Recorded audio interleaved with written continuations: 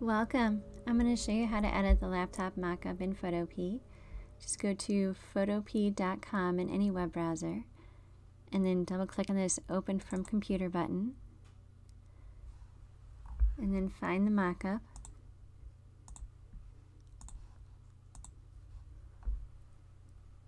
And it's just going to take a couple seconds to load.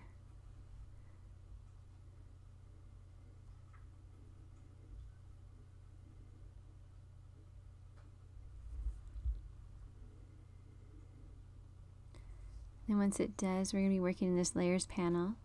So if you don't see the Layers panel, just go to Window and then click on Layers to bring it up. And first you want to click on this arrow in the laptop layer group to expand it. And then just double click the thumbnail icon in the Design-Screen layer. And that's going to open up our smart objects. And then we just want to go to File, Open, and then find the design.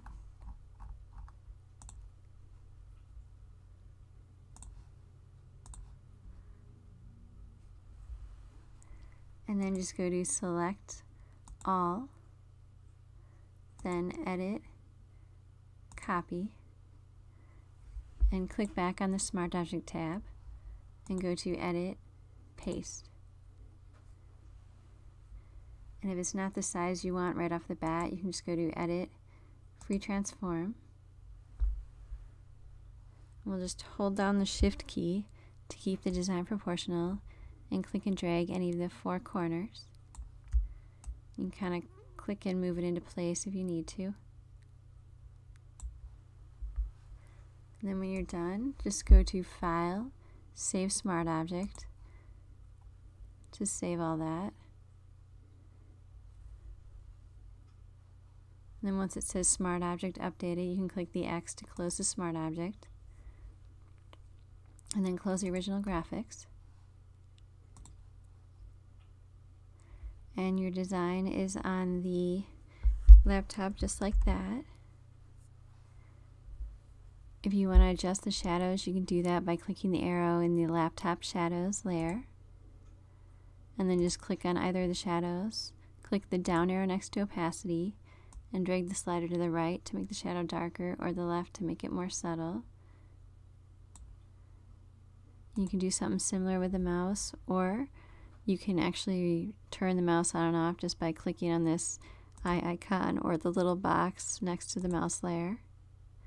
Depending on which mockup you purchased, you may have different backgrounds. So to toggle through them, just click the arrow next to the Backgrounds layer group. And then just click the eye icon or the little box to turn the layers on and off. You can even copy and paste your own background right into this mockup since the background is on a separate layer. If you're going to use this online as a thumbnail, you'll want to save a version as a JPEG. So to do that, just go to File, Export as JPEG. And if you want to save a layered PSD, you can come back here a second time and just go to File, Save as PSD. Please message me at melissabmockups.com if you have any questions. And don't forget to like and subscribe so you get updates to future videos.